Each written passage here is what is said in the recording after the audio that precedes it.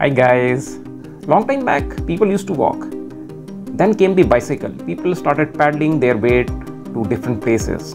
Then came the motorbike, then car, taxis, and now it might very well be the era of flying taxis. Have you heard of the term flying taxi? How interesting it would be if you have to fly from the center of Delhi to airport in a flying taxi.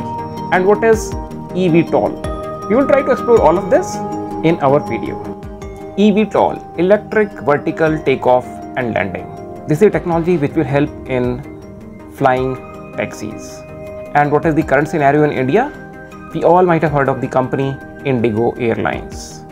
And this is owned by InterGlobe Enterprises. InterGlobe Enterprises and Archer Aviation, they have gotten into a memorandum of understanding to launch electric air service in India by 2026. So which all cities will have this? Delhi, Mumbai, Bengaluru.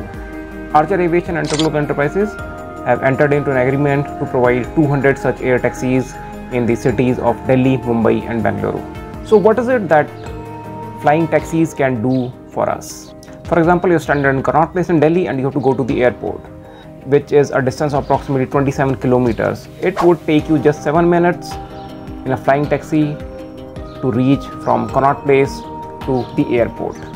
And how is this possible? This is possible through eVTOL, which is electrical vertical takeoff and landing.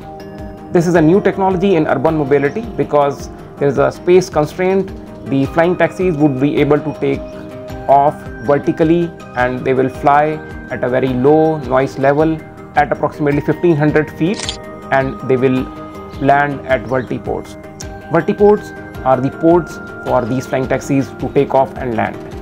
So what are the global developments in urban air mobility? There are places, the cities who have kept the option of flying taxis in their radars. So these some of these cities are Dubai, Paris, Los Angeles and Delhi in India. So the global eVTOL market is set to grow at 23% compound annual growth rate to surpass 23 billion by 2028. This is as per Fortune Business Insights.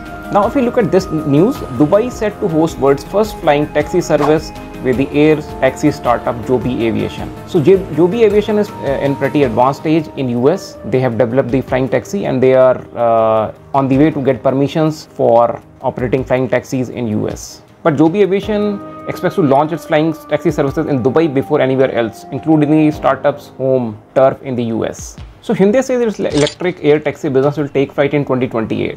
They have revealed the version which is closer to the commercial version of its flying taxi. So looks like even Hyundai is all set to jump into the bandwagon of flying taxis.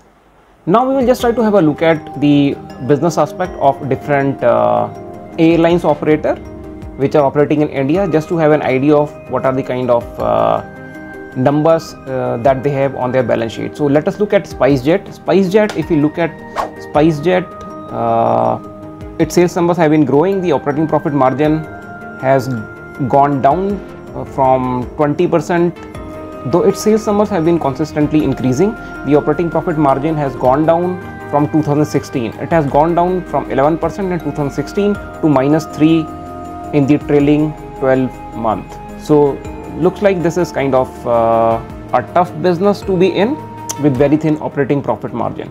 Now let us look at Jet Airways. Jet Airways is a slightly different case. Here it has ceased operation in the year 2019 and its sales were consistently declining and the operating profit margin, it was negative for most of the time, and the most positive one was 11%, and in the 2019 it reached -16%. Then in the year following that it reached -461%. So now let us look at InterGlobe Aviation Limited, which means IndiGo Airlines. We will try to understand what are the numbers for IndiGo.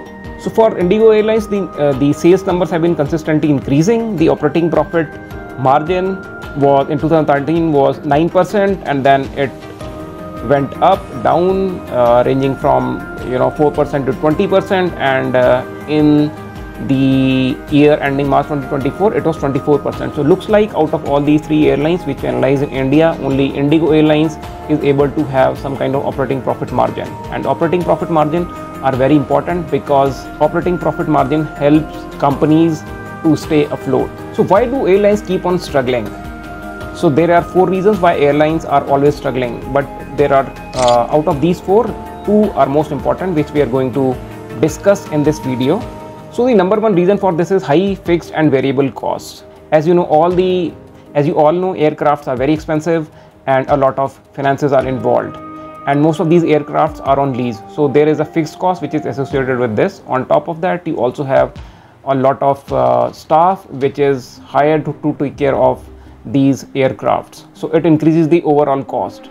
And on top of that, we also have variable cost, which is fuel cost, which also accounts to approximately 30% of the cost of operations for an airline. Also, one more thing is that exogenous events can suddenly affect demand.